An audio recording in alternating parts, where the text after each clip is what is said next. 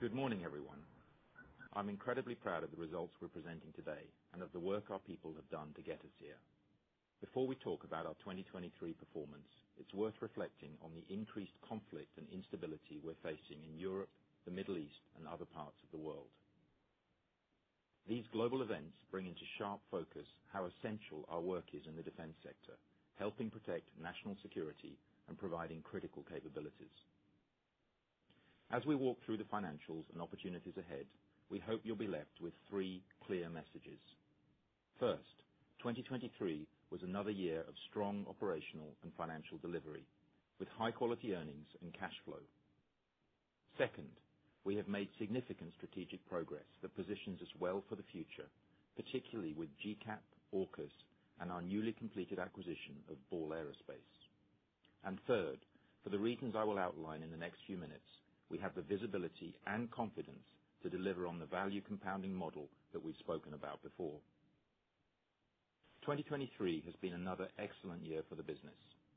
Through our continued focus on operational performance, we have translated our order backlog into record annual sales and quality earnings, supported by another year of outstanding cash flow. That performance was driven by a second consecutive year of exceptional order intake, totaling £75 billion over 2 years, with a focus on appropriate contract structures. Importantly for the future, this has significantly increased our backlog, positioning us even more strongly than last year for sustained top-line growth, good cash generation, and margin expansion for the long term. It is worth noting that once again, most of this order volume was driven by program positions which existed prior to the Ukraine conflict. While some Ukraine-related orders are starting to come through, restocking and the impact of ongoing defense spending increases will be evident further down the line. We ended the year with a strong balance sheet, which supports our disciplined capital allocation approach. Reflecting our strong in-year performance and our confidence in the outlook for the group, today we're announcing a proposed final dividend of 18.5 pence per share, an 11% increase on last year. In 2023, we further enhanced our track record of operational and financial performance as we delivered against the business evolution targets we laid out 3 years ago. The macroeconomic backdrop has been challenging, with COVID impacts, supply chain disruption, and high inflation, which is why I'm particularly proud that in the last 3 years we have delivered 20% sales growth, 80 basis points of margin expansion, over 100% cash conversion, and £4.2 billion in shareholder returns, while simultaneously increasing our investment in the business. 2023 was a year of significant strategic progress, with 3 major advancements, which all point to our enhanced long-term strength and relevance. First, AUKUS, the groundbreaking 3-nation announcement last March, was followed up in October by around £4 billion of funding for the next phase of work on the UK's next-generation attack submarine, and early design and mobilization activities are underway. Second, on the Global Combat Air Programme, or GCAP, ministers from Japan, Italy, and the UK signed an important treaty for the shared design and development of this next-generation fighter aircraft. Third, in August, we announced the acquisition of Ball Aerospace, which marks a step change in our space domain capabilities. In parallel, we have expanded our investment in the business to support our growth outlook with increases in CapEx and total R&D. Given the long-cycle nature of many of our programs, I am particularly pleased with how our teams have stepped up recruitment, with nearly 7,000 net employees hired, including just under 2,500 new apprentices and graduates. This is vital for the future delivery of our long-term projects.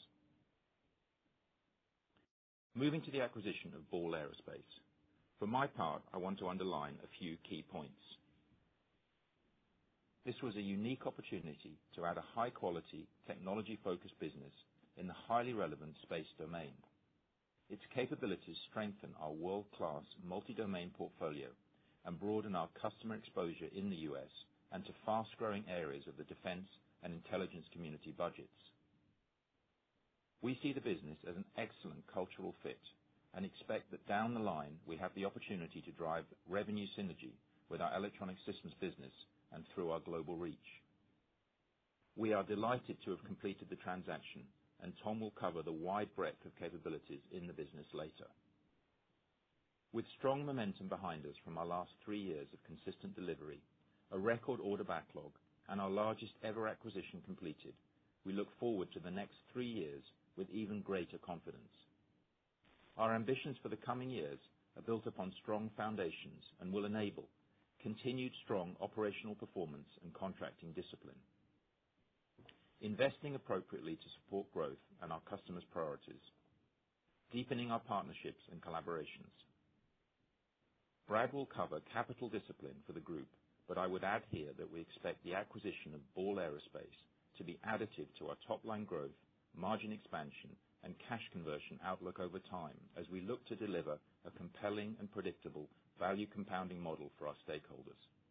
Brad, over to you for the financials and 2024 guidance. Thanks, Charles. It has been a very strong year across the business. At BAE Systems, we take great pride in helping our government customers meet their primary obligation of keeping us all safe. In a time of rising geopolitical tensions, our teams delivered at record levels to protect those who protect all of us. I thank them for their outstanding efforts, their dedication to the mission, and their enduring commitment to operational excellence. And across the board, our financial metrics show the results of their hard work. With orders of £38 billion surpassing last year's record, our backlog hit a new record of £70 billion. And as Charles will later describe, the unrecorded backlog of contract positions and visible demand is nearly 4 times higher than this.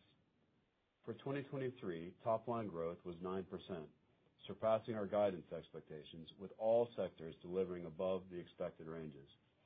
A key feature of this growth was the accelerated pull forward of dreadnought activity, contributing to a 22% overall increase in Maritime's top line. We also had strong commercial gains in our ES business, while Hägglunds growth lifted P&S results as CV90 programs gathered pace. The air sector was up 4%, led by work on our 6th-generation Tempest program. Our profitability in the form of underlying EBIT rose by 9% to just under £2.7 billion. Improved margins in air and P&S offset the margin headwind presented by the mix effect of higher growing submarine activity, which trades at a regulated profit. EPS grew by 14% on the higher profit figure, further complemented by higher interest income and the impact of the ongoing share buyback program. We delivered a record £2.6 billion of free cash flow, with the business well on track to achieve our in-flight cash guide. In addition to the cash effects from the record profits, we received a net increase in customer advances of £1 billion. We continued to invest in the business as CapEx exceeded depreciation by £300 million. We continued to follow our disciplined capital allocation policy, returning £1.4 billion in dividends and share buybacks in 2023. As Charles mentioned, we have proposed another increase in our dividend, taking it to 30p, marking our 20th year in a row of increased dividends. So as you can see, this picture reflects a well-positioned business, delivering strong top-line growth, double-digit increases in earnings, with balanced capital allocation driving value-accretive returns. I will now break down a few of the headline numbers, starting with the record-setting order volume of £38 billion. Our ES business posted a book-to-bill of 1.2, featuring a number of key wins across electronic combat, C4ISR, precision strike, and commercial air. P&S expanded its backlog to £11 billion on the back of nearly £8 billion in new orders, including the Czech CV90 award and higher volumes of combat vehicles in the U.S., including Bradley, AMPV, and PIM. Archer orders for Sweden and Radford munitions also contributed. The air sector posted £11 billion of orders, including the Typhoon support renewal for KSA, orders for MBDA, including missile defense in Eastern Europe, and further renewals of F-35 volumes. In the UK, important funding for the Tempest program was added, along with funding for the next-generation radar for Typhoon. The maritime sector achieved £10 billion in orders, led by the £3.9 billion order for the SSN AUKUS design work, representing an important milestone for the program. Maritime also recorded a further £3 billion in dreadnought funding, along with new awards in Australia and munitions in the UK. Finally, the cyber and intelligence sector posted a book-to-bill over 1 across a number of restricted programs in the U.S. and key national security and C5 ISR wins in the UK. On to sales, the group posted £25.3 billion, representing a 9% increase over 2023. By sector, ES grew by 9%, reaching £5.5 billion, led by large gains in the commercial business in both civil aviation and power and propulsion, along with strong gains in electronic warfare-related sales. ES classified programs increased by 22% year-on-year. P&S rose by 8% to £3.9 billion, with Hägglunds accounting for two-thirds of the sector's growth, while ship repair increased by 9%.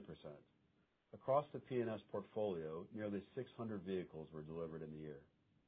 The air sector hit £8.1 billion in sales, rising by 4%.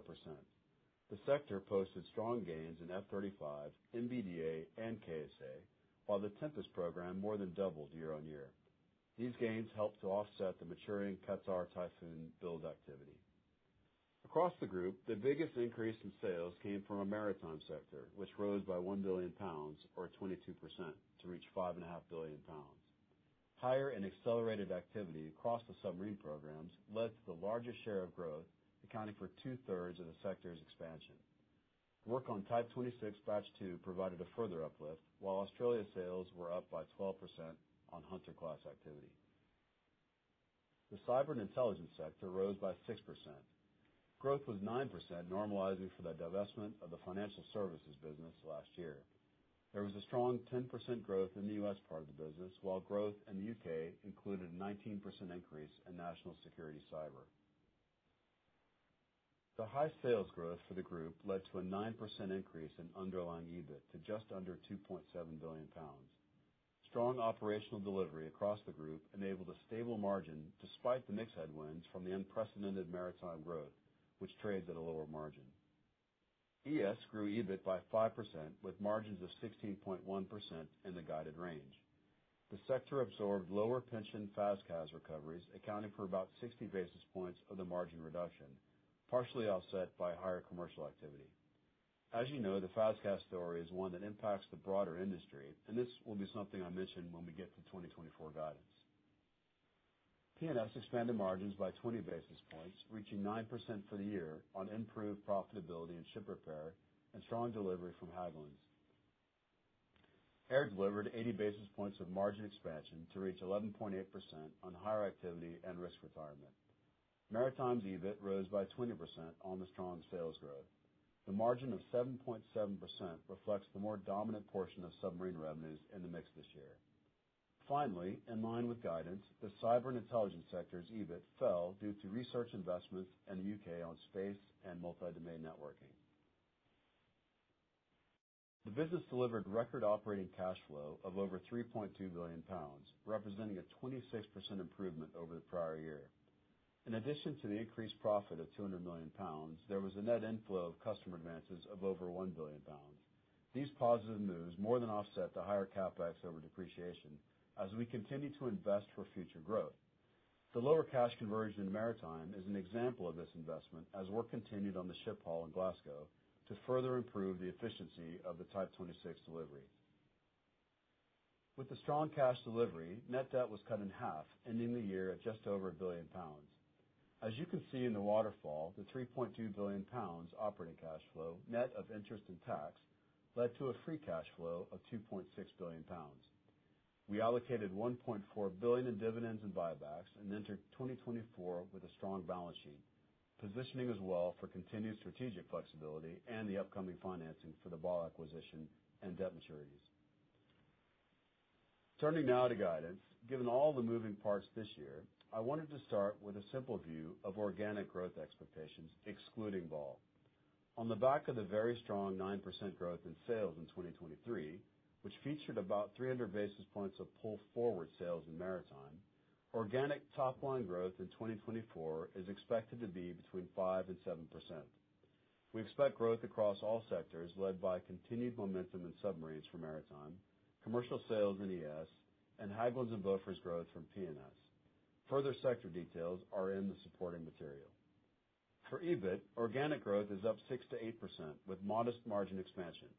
This year we will have the last material impact related to FAS/CAS U.S. pension credits rolling off, which represents about a 30 basis point decremental hit at group level. This is more than offset by P&S moving to double-digit margin as AMPV moves to full rate, along with some expected margin progression across the rest of the group. In terms of EPS, the organic growth would be up 7 to 9% as we absorb the impact of higher tax rates in the UK. We have modeled 500 million in buybacks. Having sharply outperformed the free cash flow in 2023, and given much of this came from higher than expected advances, which will partially unwind, free cash flow is expected to be in excess of 1.2 billion for 2024. With 2023 free cash at 2.6, that's in excess of 3.8 billion pounds over the 23 and 24 period. On this slide, you will also see the impact of the Air Astana IPO, which takes 100 basis points off of the organic outlook just presented on sales, EBIT, and EPS. The IPO resulted in an incremental cash inflow of 180 million pounds, and while this does not count as free cash flow, the proceeds will of course strengthen the balance sheet and enhance our strategic flexibility. Now that I have discussed the organic picture, I wanted to highlight the assumptions around Ball so you can understand this impact to total guidance. We were very pleased to complete the acquisition last week. Our U.S. team is already implementing a comprehensive integration plan, and we are very excited to welcome our newest team members into BAE Systems. At the top of this slide, you can see a screenshot of the assumptions we presented to you for the acquisition back in August. You might have seen their 2023 numbers released earlier in the month. They highlight an opportunity pipeline of $9 billion, which is an improvement from what we presented in August, and gives us good visibility of growth in the coming years. While their sales number was flat due to some timing delays, we expect low double-digit growth in 2024 and across the medium term, consistent with our acquisition case. Pleasingly, Ball's return on sales of 11.1% demonstrated strong operational delivery, producing EBIT in line with our acquisition assumptions, and we expect this group accretive margin to carry on in 2024, which combined with the revised sales guide aligns the estimated earnings outcome with what we outlined last August. Looking further out, you will recall that we expect to convert synergies over time, which should see this business get to at least 12% return on sales once matured. In terms of cash flow, we expect the acquisition to be accretive in 2024, including the benefit of the tax asset. Across the medium term, our assumption of 80% cash conversion remains unchanged. Here is our restated guidance at group level, taking into account the IPO and the Ball acquisition. For sales, I previously outlined the 5 to 7% organic growth range. The Air Astana impact removes 100 basis points, and the inclusion of 10 months of Ball Aerospace sales adds 600 basis points, which moves us to a 10 to 12% top-line guidance range over 2023 for the group. For EBIT, the 6 to 8% organic growth is reduced by 100 basis points from the Air Astana transaction. The addition of Ball adds 600 basis points of EBIT growth, taking us to a revised growth target of 11 to 13%. For EPS, the organic guide of 7 to 9% is impacted by 100 basis points from Air Astana. The 10-month earnings of Ball are offset by the interest expense, leading to a revised EPS guide of 6 to 8% growth. The higher tax rate in 2024 is expected to impact earnings growth by around 300 basis points.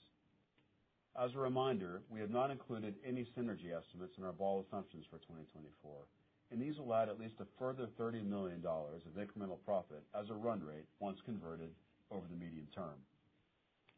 We continue to expect Ball to be accretive to earnings in 2025, the first full year post-acquisition.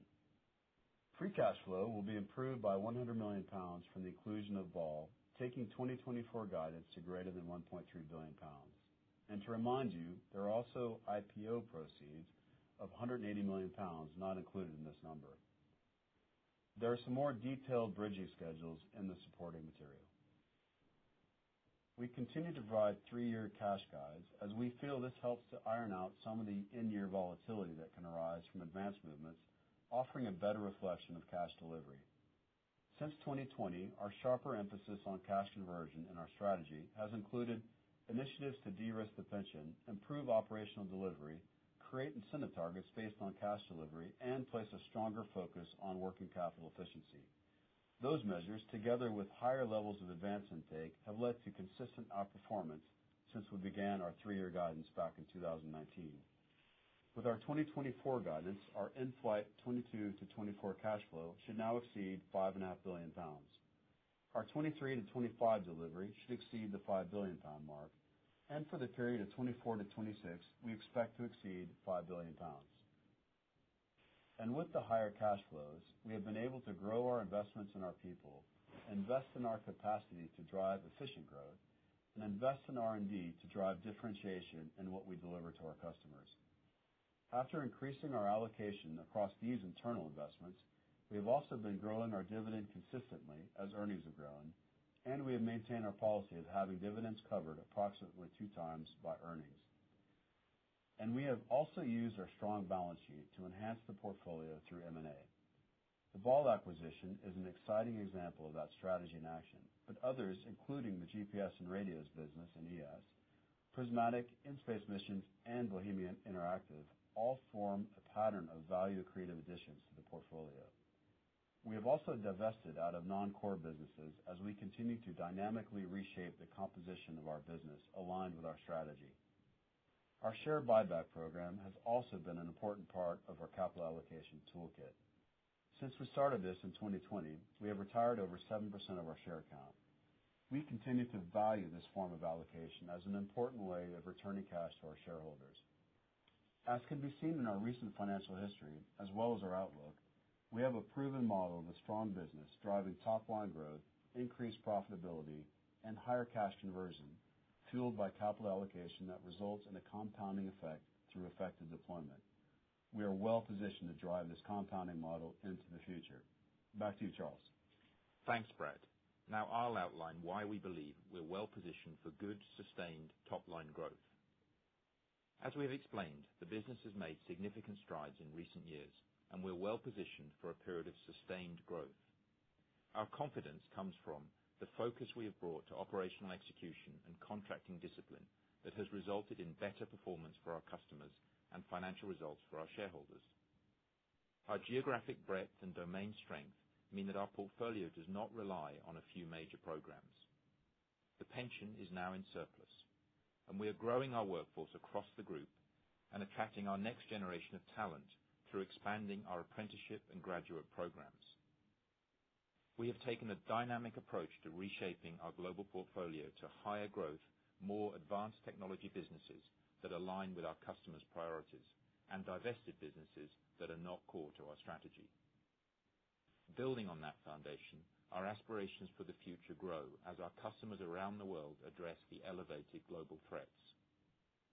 Long-term defense spending commitments, political alliances, and record orders all strengthen this conviction.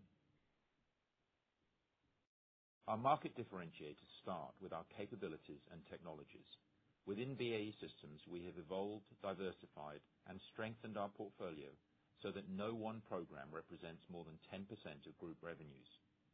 We have unique capabilities to design, build, and support air, land, sea, and space platforms, alongside leading electronic warfare and defense cyber portfolios. Many of these are proving highly relevant at this time. This diversity means we are well positioned to offer superior platform and technology solutions to our military customers as they focus on critical multi-domain and interoperable capabilities, with major multinational collaborations like AUKUS and GCAP being 2 excellent examples. We are continuing to invest in our existing capabilities and new technologies to maintain a competitive advantage. The 5 core technology areas listed are driven by the evolving threat landscape and support our aspirations for growth. At a tactical level, the conflict in Ukraine is highlighting the importance of a number of these key technologies, especially autonomy, space, synthetic training, digital and multi-domain capabilities. We are driving innovation through research labs embedded in our business sectors, including FAST Labs in the US, Red Ochre Labs in Australia, and Falcon Works in our air sector.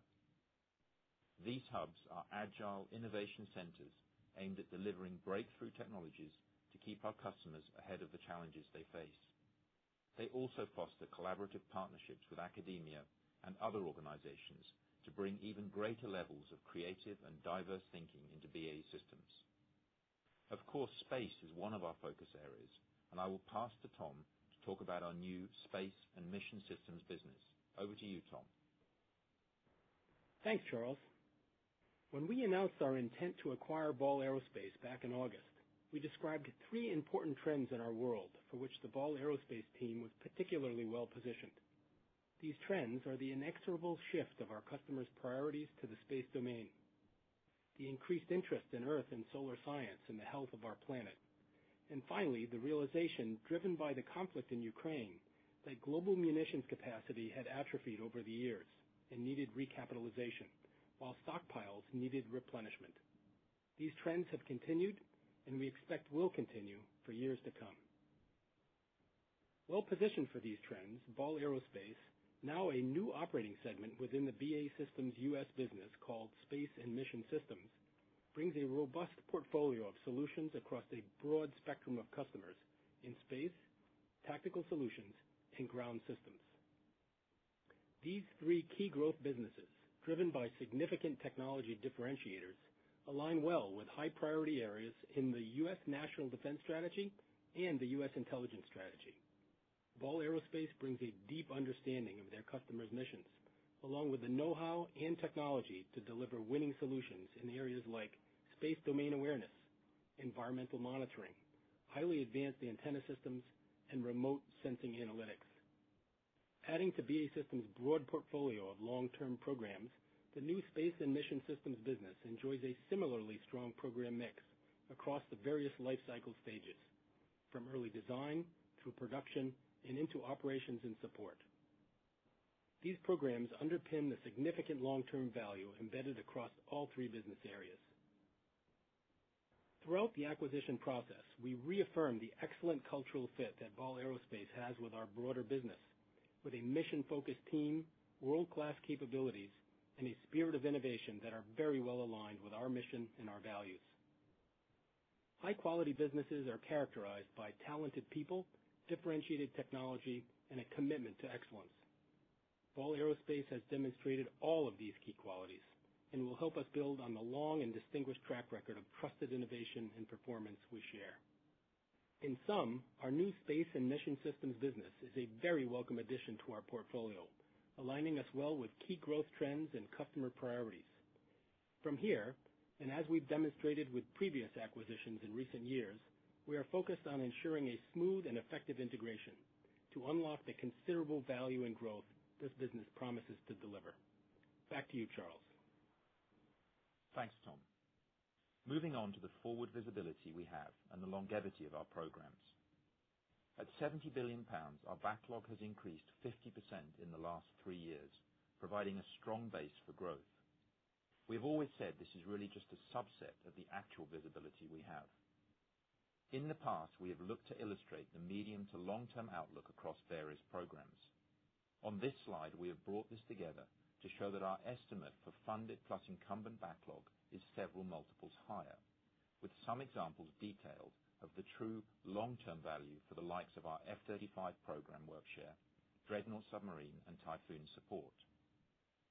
Additional information is in the backup material, which shows that many of our core programs and franchises run well into the next decade. This underpins our high degree of confidence in our medium to long-term growth prospects. This long-term program evolution is reflected on this slide, with even our shorter cycle work often running for several years. We are essentially a long-term contracting and delivery business, which means that our awards made now will be traded out over many years to come, often with slow starts as new programs ramp up. And you can see a number of our major programs like Hunter, AUKUS, GCAP, and even combat vehicle programs like CV-90 exports are in their early phases and will be delivered over the coming years with corresponding financial returns and retirement of risk. We are now seeing the genuine power of our global portfolio. Our business is uniquely diverse in terms of geographic footprint and the broad spectrum of our capabilities, and that's proving to be a real strength, with all sectors growing sales in the year. Looking ahead, our key growth drivers are also spread across our major geographies and include huge multinational endeavors. Although in an early phase, the AUKUS agreement is significant for the group in the medium and long term, as is the Global Combat Air Program. These multinational endeavors highlight the global reach, scale, and longevity of our business. So where do we see future opportunities? Put simply, we have a strong pipeline across all sectors as countries around the world face up to the increasingly multifaceted threat environment. The need to restock and upgrade heavy armor and munitions is an area where our portfolio is particularly relevant and has already seen strong order flow. In addition, we have a pipeline of new opportunities in long-term structural growth markets to further enhance our current base expectations. These are listed here, but include orders for more Typhoons, U.S. combat vehicles from foreign military sales, CV-90, BvS-10 and Archer awards, and MBDA exports, as well as the electronic systems content we have on many U.S. helicopter, combat air, and precision munitions platforms. Wrapping up, the BAE Systems team delivered a strong year as we build on our reliable track record of operational and financial performance. Strategically, we aim to generate long-term value and leverage core technology capabilities to position the portfolio for evolving customer priorities and future growth areas.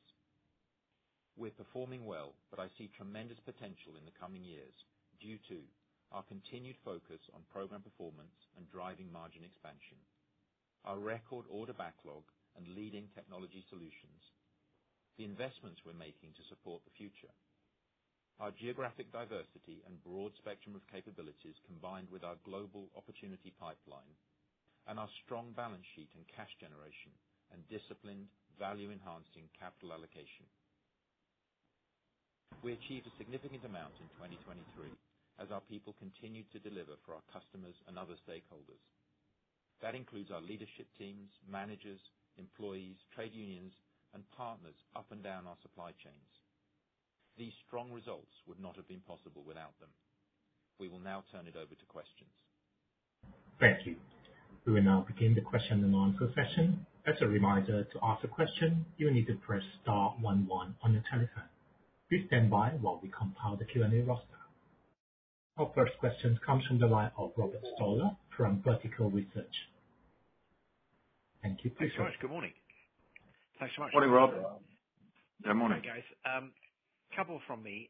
First of all, Charles, you mentioned about contract discipline and on this whole issue of fixed price contracts. I was wondering, are you assuming with regard to cost inflation on these fixed price contracts in 2024?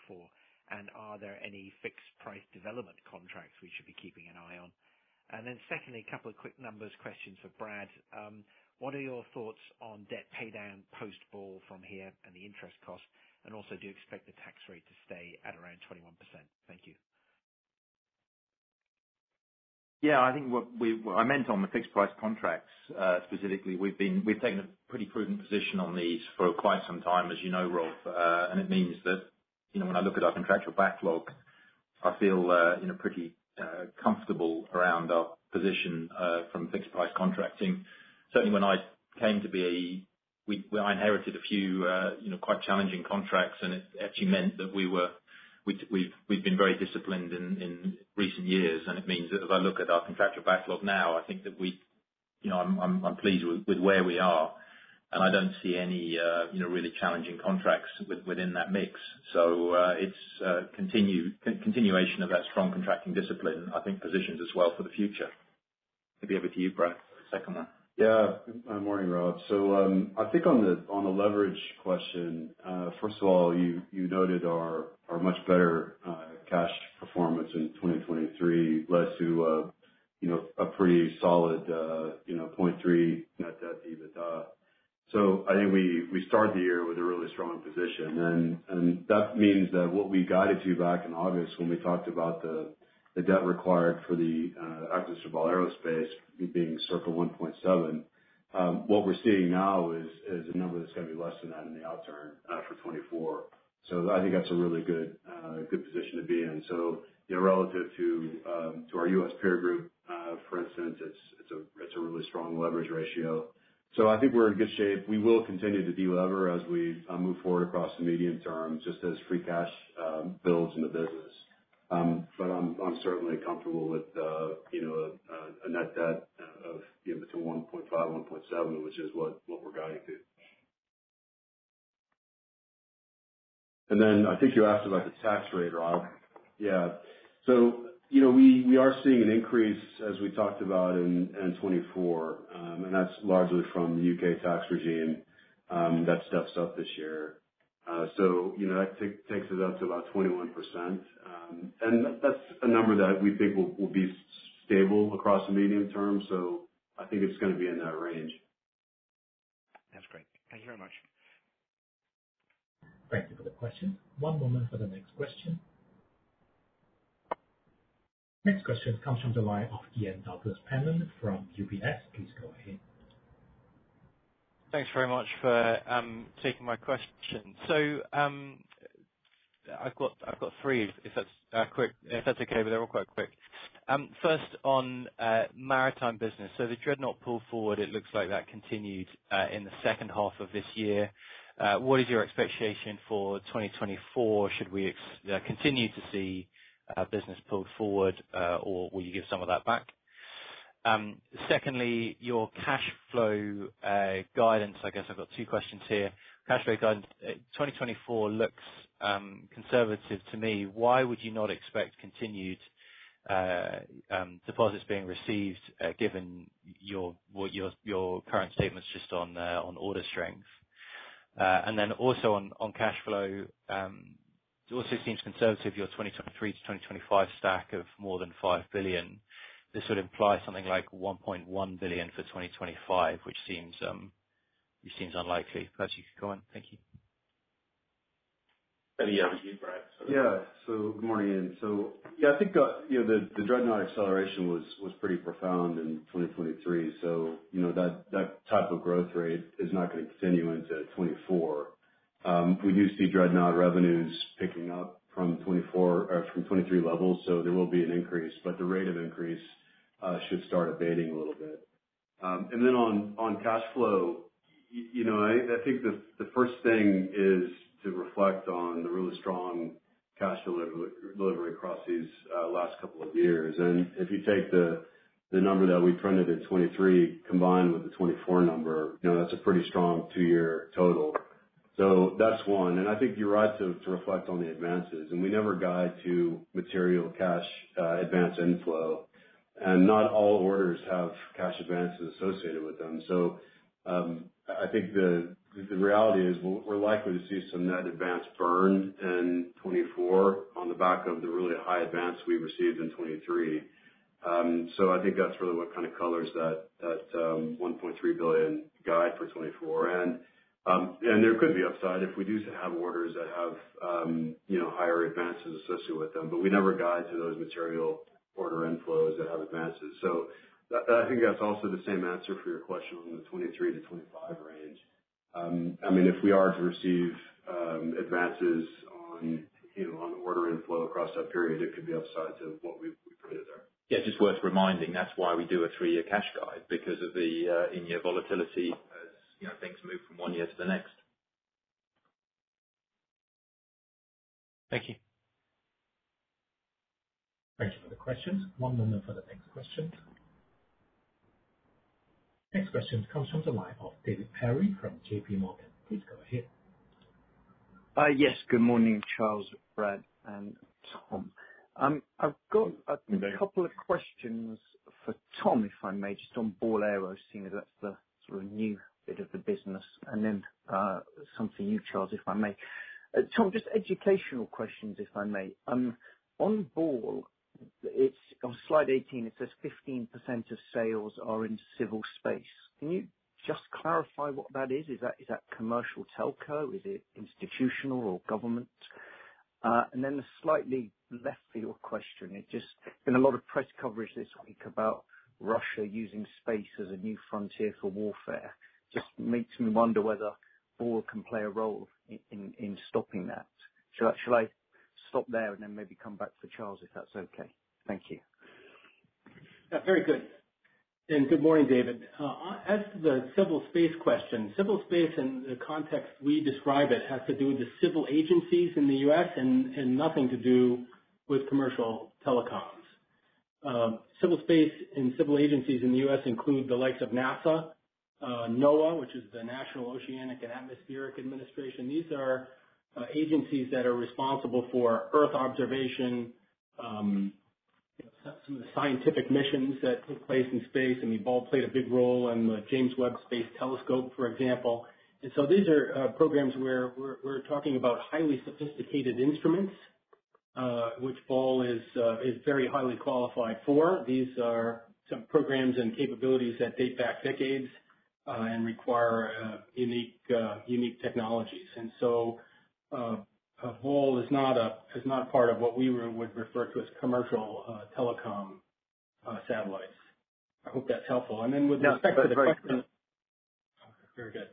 And then with respect to the recent press around Russia's aspirations in space, I mean, this is not a surprise, and in fact dates back some time, both in Russia and China. China, as you might recall, shot down one of its own satellites back in 2007. Which sent a bit of a shockwave around the world as they were making the point that these satellites are not invulnerable out there. And so that, you'd imagine, would spark interest in the ability to defend these satellites through a variety of means, not unlike we defend aircraft at lower altitudes against enemy threats. And so, the kinds of technologies that Ball has demonstrated, coupled with the sorts of things we do in our electronic warfare business, you could imagine might be of interest in that sort of situation. Okay, one to watch. Thanks, Tom. Charles, my question's for you. I know they're slightly sensitive topics, so you're limited in what you can say, but is there anything you can share with us on GCAP talks in terms of timing, work share that might be planned, and also interesting that Germany seems to be rowing back a little bit on sanctions on exports to Saudi Arabia. So is there anything you can say there vis-a-vis the Eurofighter? Thank you. Well, there's obviously a limit, as you can imagine, David, what I can say. I mean, GCAP, we're making good progress, both the three companies and the three nations. I think that, things are cracking on there, and there's not much more I can say other than we continue to get good support from the UK government on this. On Eurofighter, I think that we are, as I've said previously, I think we're well placed for further Eurofighter orders. There's a range of opportunities from existing Middle East customers and also from Europe, either follow-ons from Germany or Spain, and actually a range of other countries that are considering the Eurofighter platform as we speak. So I think that the Eurofighter platform, our sort of planning assumption, worth reminding everyone, is sort of a stable outlook for quite some years to come, based on existing orders, but there is upside potential there. Okay. Again, one to watch. Thanks, gents. Appreciate it. Thanks very much, David. Thank you for the questions. Next question comes from the line of George Zhao from Bernstein. Please go ahead. Yeah. Hi. Good morning, everyone. First one for Tom, I guess. In the U.S., if we don't see the 24 budget pass and that triggers the 1% automatic cut in April, I guess how do you evaluate what that impact will have across your U.S. business this year? And second one for Charles or Brad. You've talked about this enhanced visibility, confidence in the long-term outlook. We know that you typically don't give longer-term growth target, but based on your order book and future opportunities, how do you think about this year's 5-7% organic growth within this upcoming period of sustained growth? Thanks. Maybe, Tom, you want to do the U.S. budget first? And then... Good morning. Thanks for the question. Certainly all eyes are on Congress at the moment as we watch the deliberations over the budget. As we consider its impact on our portfolio, first and foremost, with respect to a CR, as you know, It has the biggest impact on new starts. It prevents the start of new programs in that current government fiscal year. We're fortunate in that much of our portfolio does not depend on that sort of event. And so we're hopeful and optimistic that this continuing resolution period, which will end for the defense budget on March 8th, will result in the passage of a budget. Although I think we're confident that the impact up to that point in time will not be material, and we'll just have to watch it much beyond that. We're also watching the supplemental, and that represents upside to the plan. Remember also that much of the U.S. portfolio, a good portion of the U.S. portfolio does not depend on the DoD budget, and including our commercial business, the work we're doing over at Hägglunds in combat vehicles in Eastern Europe, et cetera. And so we're obviously watching the budget closely, but we're feeling like our portfolio is in pretty good shape. Yeah, on the second point, George, the comments in the outlook, I point to the fact that we've got a record order backlog as we speak, having had two cracking years in terms of order intake. That gives us really good visibility for the next 5 years. And then we've got, as we've said already, these sort of huge programs like AUKUS and GCAP that give us the long-term visibility beyond that for another 5-10 years, well into the future. And I think it's that sort of stronger for longer outlook that we're really thinking about here. That we see momentum in the business that carries us, well into the next decade and beyond. And I think it's that the concept that we're now looking at these longer growth rates and the recruiting numbers that we're really planning for that long-term growth trajectory ahead of us. Thanks. Thank you for the questions. One moment for the next question. Next question comes from the line of Ross Law from Morgan Stanley. Please go ahead. Hi, good morning, everyone, and thank you for taking my questions. The first, just following up on the free cash flow guidance. So out with advances, what would you highlight as the key moving parts that will determine to what extent you go beyond the 1.3 billion? And then a few follow-ups also on BAE. So the revenue miss in 23, can you maybe just flesh out exactly what those delays were due to? And do we see that being caught up in 24, and is that being baked into the guidance? And then lastly, on the margin, obviously 11% was much better than the 10% you were initially forecasting. Is it fair now to assume that probably puts a bit of upward pressure on your 12% plus margin guide for BAE over the medium term? Thanks. The first one. Yeah, morning, Ross. So I think on the cash flow, obviously, our ability to deliver our capex above depreciation is going to have an effect on that. But we're investing in important areas of the business to drive efficiency as we continue to do. I think working capital efficiency in general is something that we are driving hard on. And we did have a little bit of inventory build at the end of 2023. So we have some room for improvement on working capital efficiency. And then I think the biggest variable is going to be the advanced story, advanced burn relative to advanced intake. But all those factors are going to play a role. But we give a guide and we hope to beat it. Tom, on BAE? Sure. Thanks, Russ. Good morning. So I'd say, like others in national security space, BAE saw some delays and shifts in customer sequencing in 2023, driven by budget priorities and continuing resolution, which began at the end of calendar year, the beginning of the government fiscal year. We're fully confident as the budget settles in that those sales will play through in 24 and beyond. The specifics of the programs, given these are restricted programs, is not much more we can say about that in detail, but we do expect that to all come back here in 24 and beyond. I hope that's helpful. On the margin story. Right, the margin side of the story is a good one, right? You saw the margin expansion as we had predicted. It demonstrates the ability of BAE to reach those kind of margin levels. And as we look at the cost synergies we described during our announcement of the acquisition, which we're already beginning to lay in the plans for. We expect that will continue. Yeah, and if I could just add to that, Tom, one of the drivers for margin in Ball was the increase in their tactical business in their mix, and that is a higher margin part of their business. And what we are seeing is that part of the business is growing faster across the medium term, which is only helpful for margin. And as Tom mentioned, the synergies on top of that is what gives us confidence that we can do better than 12% for that business over the medium term. Great, very clear. Thank you all. Thanks, Ross. Thank you for the questions. Our next question comes from the line of Nick Cunningham from Agency Partners. Please go ahead. Good morning, thanks. Yes, I'm heading into my 39th year of analysing BAE, and I'm not used to things going quite so well, so I tend to make one feel a bit nervous and look around for problems.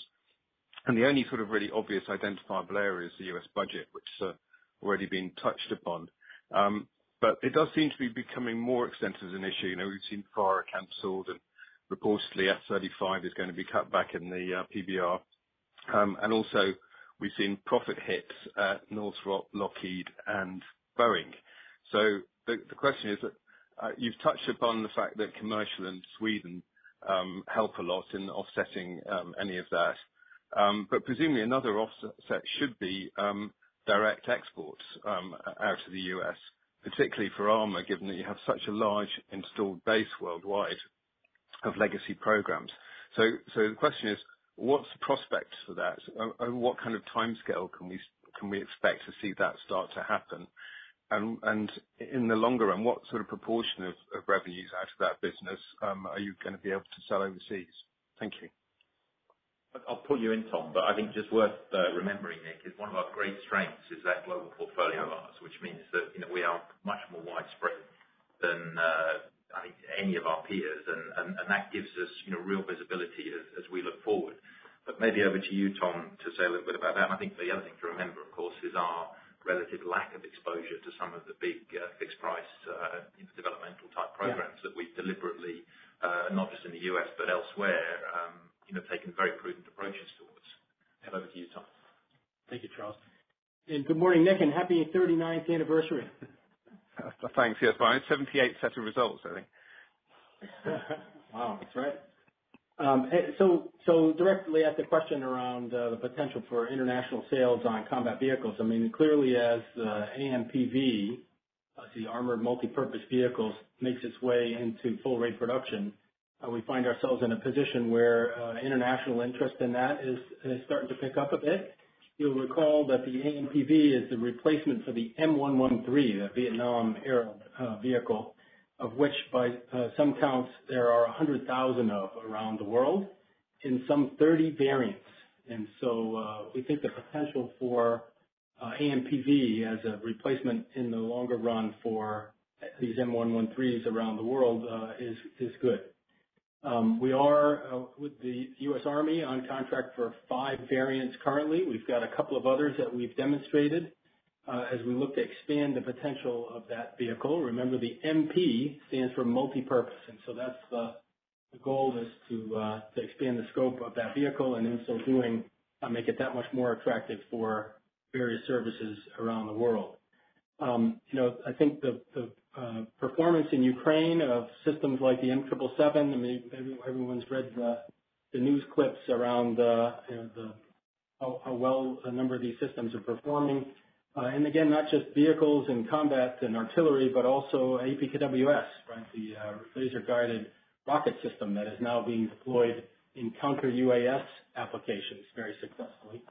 That is being taken notice of around the world, and we expect to see an uptick in foreign military sales there as well. And of course, we mentioned CB90 a bit earlier. So we are optimistic, Nick, that the visibility these systems have gotten in Ukraine and the opportunity to take what is the first next generation combat vehicle in production in the U.S. Into international markets is good. Just quickly to Charles's point, we are, knock on wood as we say this, but if we don't see a significant set of write-downs across our programs. We've been very diligent in our portfolio around the risk levels and appetite that we have for that. And so that has put us in a good position, and we expect that diligence to continue. I think Ball, as we learn more about their programs now that we've owned them for 3 days, we see they had taken a very similar posture, especially with respect to some of that early fixed price space related activity. So I'll leave it there. I hope that's helpful. Thank you, Tom. Thank you. Just a very short follow-up. In terms of physical capacity in armour and also personnel, given the issues that the industry's been facing in the US and getting people, do you have the capacity to look at near-term exporting?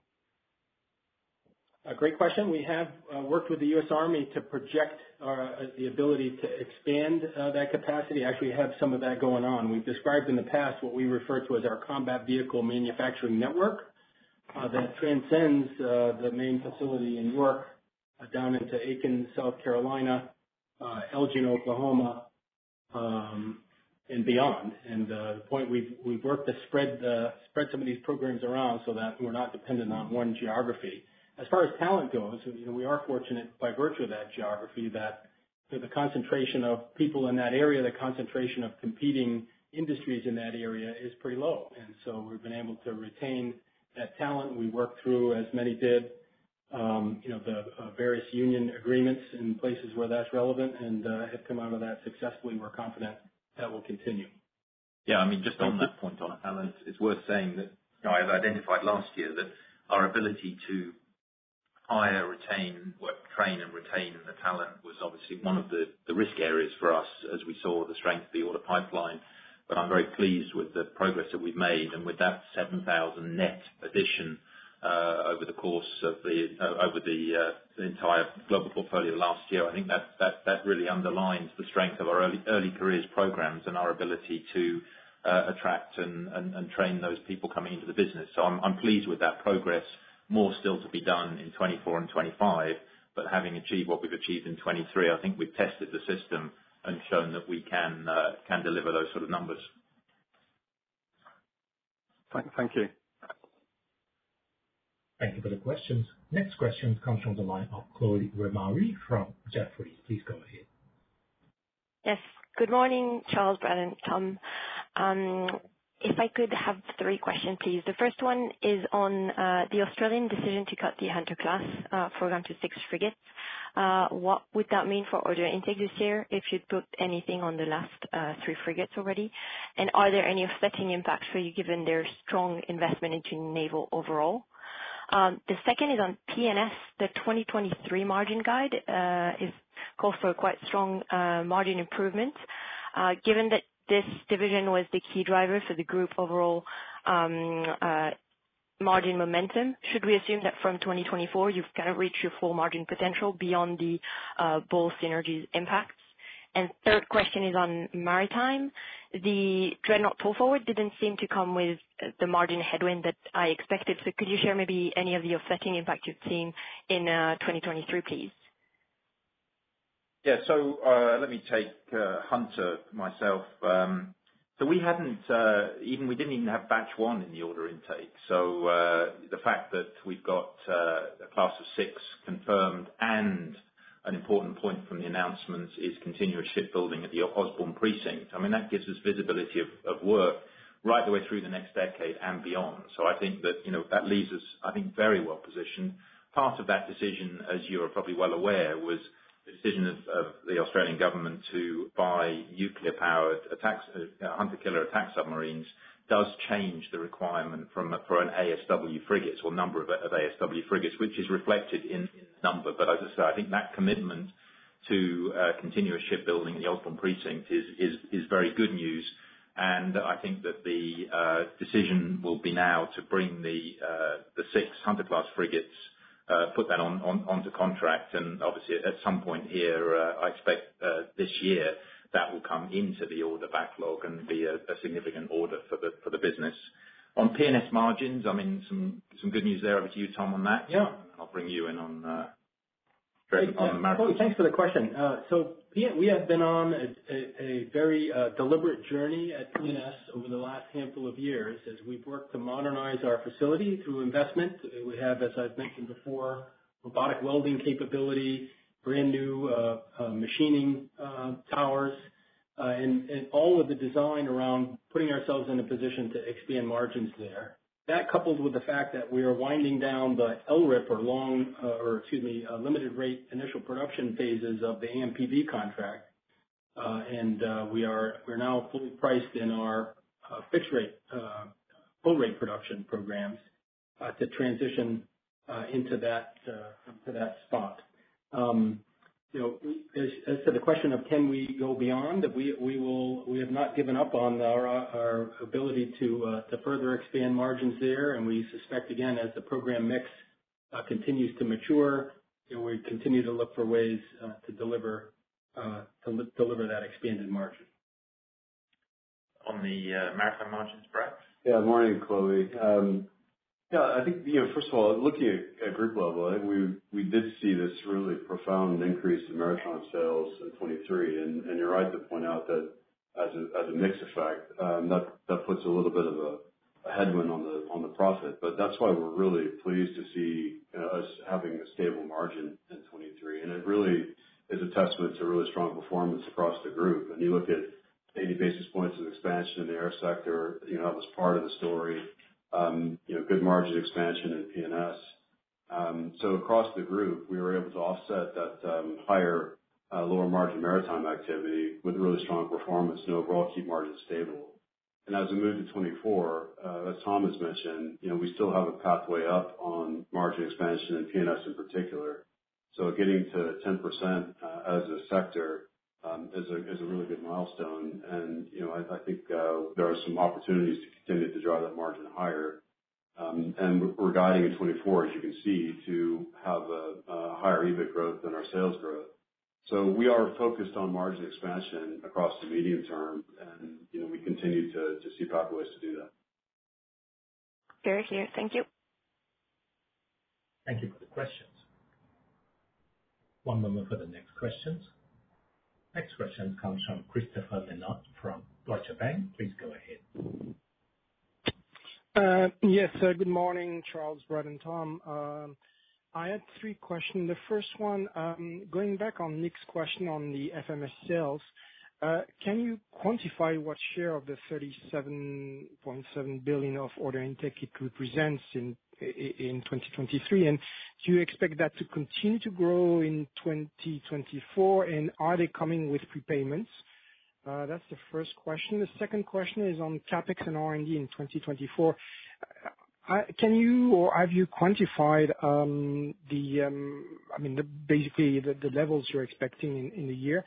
And the last question is on slide 9. You mentioned strong cash conversion in 2024 to 2026. Again, any possibility to quantify this in the light of course, your free cash flow guidance? Thank you.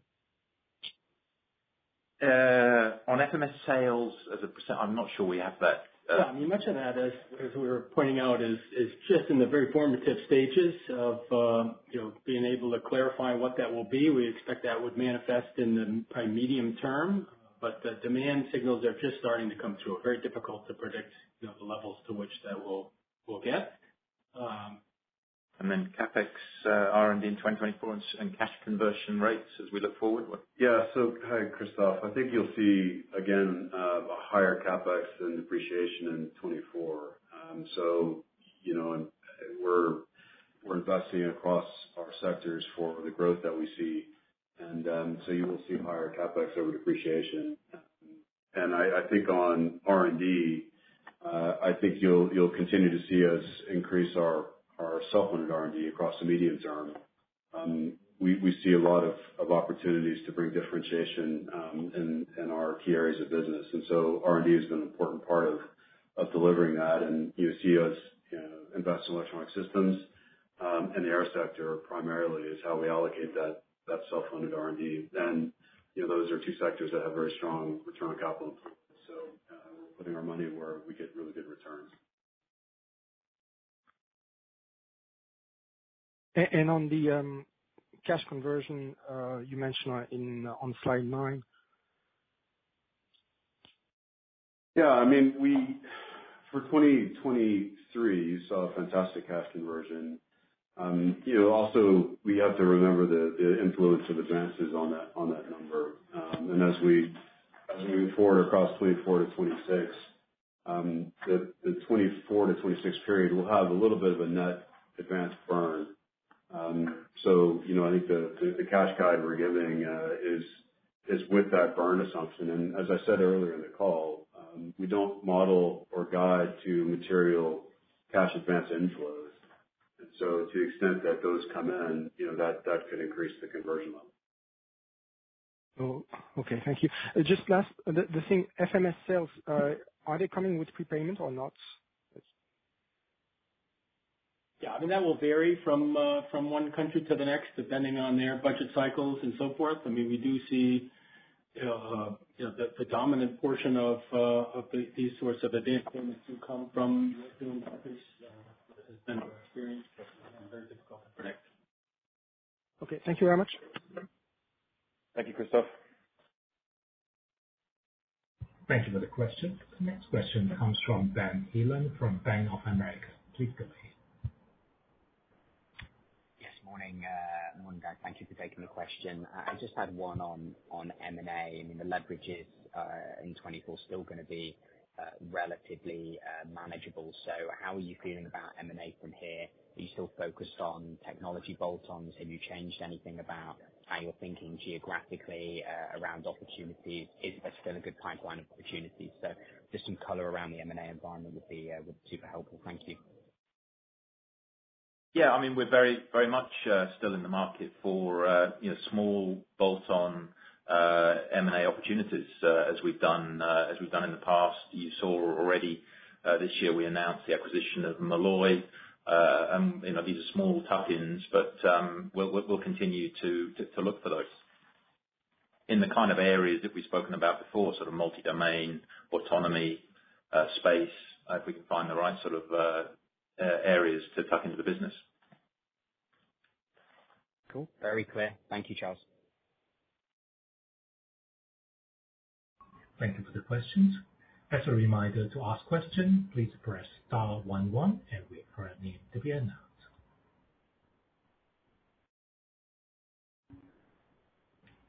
One moment for the next questions.